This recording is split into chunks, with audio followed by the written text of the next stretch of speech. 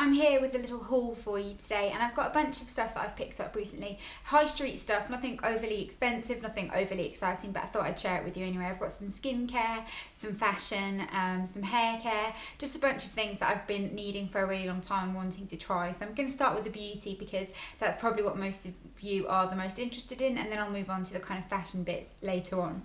But starting with beauty, I picked up this L'Oreal serum, and this is the L'Oreal, what's this called? The Skin Perfection Advanced Correcting Serum. Miss Budget Beauty always talks about how great this is, and it was on offer in Boots. I actually saw it as well in Savers, and in Savers it was about £9. In Boots it was on offer for about 11. Usually it's around 15, but I picked it up, and this is what it looks like in the bottle. I haven't tried it yet. I'm really excited to try it because I've been wanting to use a serum in the morning that's a little bit more hydrating, and I'm really excited to try this. So I picked that up.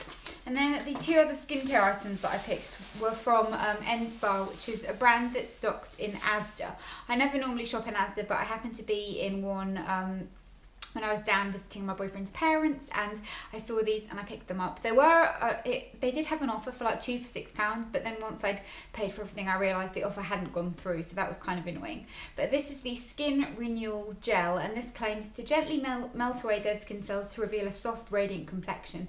I'm not sure about this. I have used it a couple of times. I don't feel like it makes a huge difference, but it does leave your skin feeling nice and soft, and I don't think I'd repurchase it, but I'm still not sure. If you've used this, let me know how you use it. Do you use it on a completely dry face? How long do you leave it on? It says to leave it on and then massage it and it turns into an oil. I'm not convinced, but I picked that up.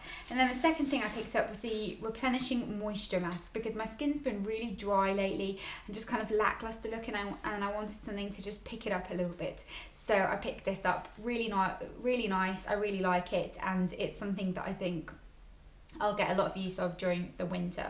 And then I bought 2 more L'Oreal products, and I picked up the hyped shampoo and conditioner that everyone's talking about. I actually picked these up in Wilkinson's or Wilko's, what's it called? Wilkinson. It's not a shop I ever go in normally, but I was waiting for a friend, and I just kind of stumbled in there and had a little look around, and I was really impressed. They had some really nice house stuff in there. I bought 2 little bedside lamps, which I've been looking for ages, but their beauty section's alright as well. And I saw the smaller size of the L'Oreal Elvive Fibrology Thickening Shampoo and Conditioner, and I wanted to try these, but I didn't want to get the big ones because I've got about 4 different types of shampoos and conditioner on the go at the moment that I want to use up, so I didn't want to kind of leave it for too long, and I picked the smaller version up. This is the 250ml, but I'm really excited to try these. Loads of people are saying that they're really amazing, and you're probably thinking you've got a lot of hair anyway, but my hair looks thicker than it is. It isn't really that thick, and it's quite kind of thin, fine hair. There's just a lot of it. So I want to try this, and I'm really excited.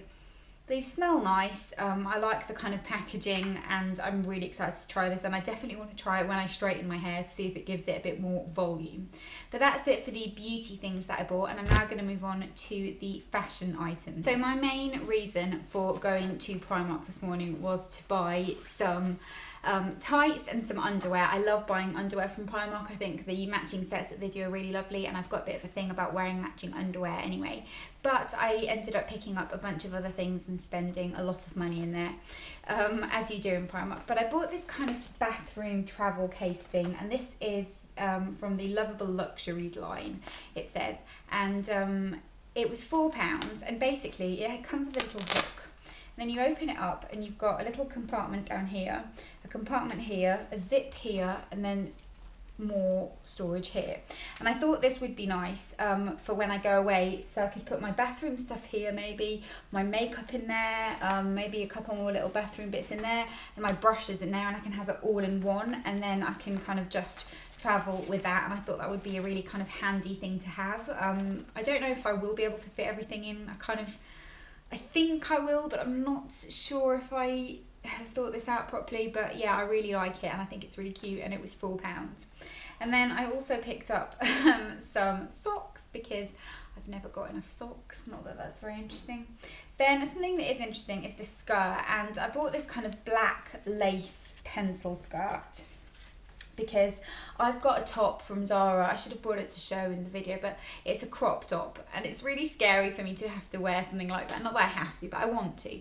And it's just a kind of long sleeved stripy crop top, and I was thinking about maybe wearing it for Valentine's Day, but I haven't gotten...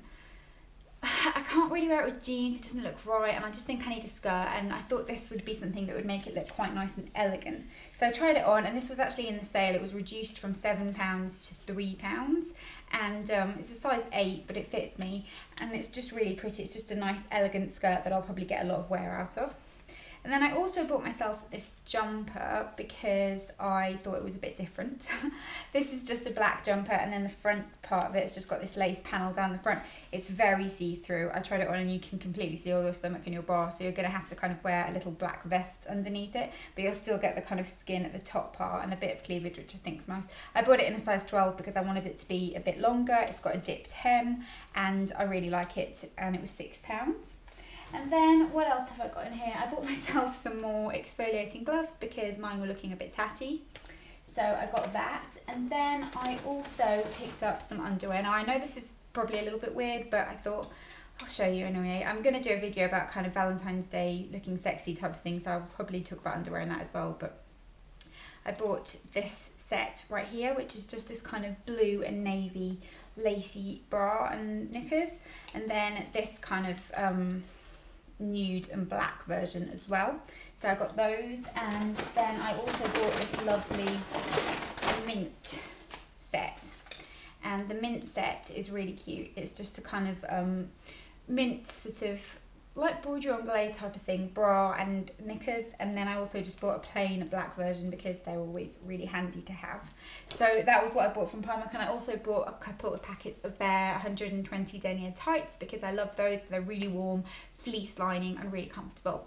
But that's it, that's everything I picked up. A small haul, nothing overly interesting. And I also bought myself, when I was in the shop, a packet of my favourite ever sweets, just because I happened to see them.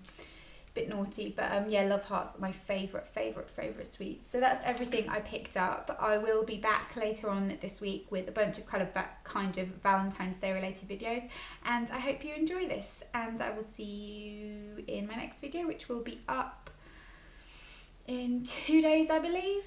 I'm kind of rambling on and on now, and I'm going to go and leave you to get on with the rest of your day. So I hope you enjoyed this, and I'll see you next time. Bye.